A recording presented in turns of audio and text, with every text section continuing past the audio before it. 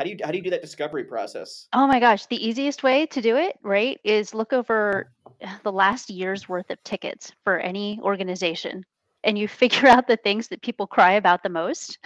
Those That's are great. usually That's great. like, it's silly, but, like, there's always one printer, right, that everybody uses, or it's the one that's used for a mission critical thing or something along those lines.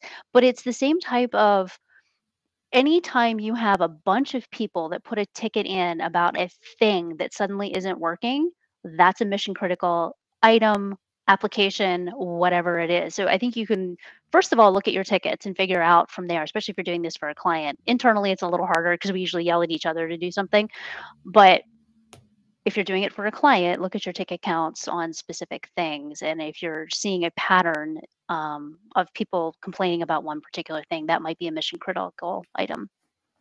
So that makes